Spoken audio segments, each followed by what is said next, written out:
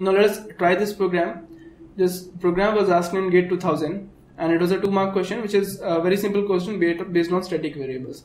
Now if you know what are static variables, then you can easily solve these questions, right? So now let us try to execute this program, and the program execution will start from the main function. So we'll start from the main function. In the main function we are having two variables, the variable I and the variable j, right? And then in the for loop, let us suppose these are the variable I and this is the variable j. In the for loop we are initializing the value of I as 0, therefore I is now going to store 0, and then we are checking that if I is less than equal to 4 or not, and the value stored in I is 0 and 0 is less than 4, therefore this condition is true. We are going to execute this statement now. Now in this statement we are making j is equal to incri, and this incr is a function here. Okay, that means we are going to pass this value of I to this function. Now in this function, when we pass this value of I, for this function the receiver variable is I here, which is a local variable to this function, and the value of I will be stored in this receiver variable. So I is now going to store 0. And then in the line number 1 we are having a static variable which is count. Okay, so this, let us suppose this is the static variable which is count, and it is storing the value 0. And then in the line number 2 we are doing count is equal to count plus I. That means whatever the value of count is, we are going to add the value of I to this count. So the value of I is 0 and the value of count is 0, therefore it is now again going to store 0. And then in the line number 3 we are going to return the value of count, therefore it is now going to return the value of value 0 to this function, and this value will be stored in j. So as soon as this execution of this incr function finished, this variable I is destroyed because it was not a static variable, but this count variable is not destroyed because it is a static variable. Okay, now in this function again, for the for loop the value of I is incremented. Here the value of I will become 1 now. So when the value of I will become 1, we'll check the condition.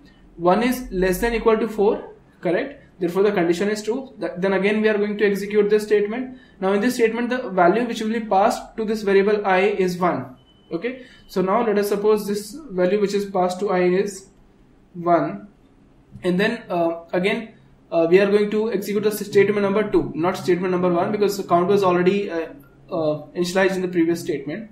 So it is now going to make count is equal to count plus I, right? And the value stored in count is 0, and we are going to add 1 to this value which is stored in I. So the value of count will become 1.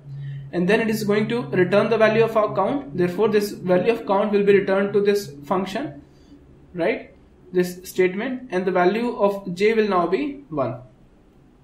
Okay, and the next time obviously in the previous execution this variable I was destroyed, and the next time the value of I is again initialized in this main function, therefore the value of I will become 2, and it is going to check the condition. So 2 is less than equal to 4, correct? So we are again going to execute this incr function, and then we are going to pass the value of I, which is 2 now. So coming back to this incr function, now the value of I is 2, and then it is going to execute the statement number 2, which is count is equal to count plus I, and the value of count is 1, and then we are going to do 1 plus 2, therefore the value 3 will be stored in this variable count. Okay, and then we are going to return the value of count, therefore the value which will be returned to this function is 3, right? So j will now be storing 3. Okay, and then the value of I will be incremented, so the value of I will become 3, and then again we are going to check the condition. Yes, 3 is less than equal to 4, so we are going to execute this statement again. So it is again going to pass the value of I to this incr function. So the new value of I is now 3, and then we are going to execute the statement number 2, and the statement number 2 is count is equal to count plus I. So the value which will be now stored in count will be 3 plus 3 is 6. Okay, and then it is going to return the value of count, which is 6. So it is now going to store 6 in j. Now again the value of I will be incremented here, and the value of I will become 4, and 4 is less than equal to 4, correct? Therefore we are going to execute this statement again, and then we are going to pass this value of I to this incr function, which is 4, and therefore this variable I, which is storing the value 4, in the line number 2 we are doing count is equal to count plus I. Therefore this count variable is now going to store 6 plus 4 is 10, right? And then it is going to return the value 10. So this 10 value will now be stored in the variable j. So j is now be 10, and then we are going to increment the value of I, and the value of I will become 5. And if we check the condition, 5 is not less than or equal to 4, this condition is failed, therefore will come out of this for loop, right? So after the execution of this for loop, after when this for loop completed its execution, the value stored in the variable I is variable j is 10, therefore the option number A is correct. Okay, it is a very simple question which is based on static variables. Okay, now let us see more questions now.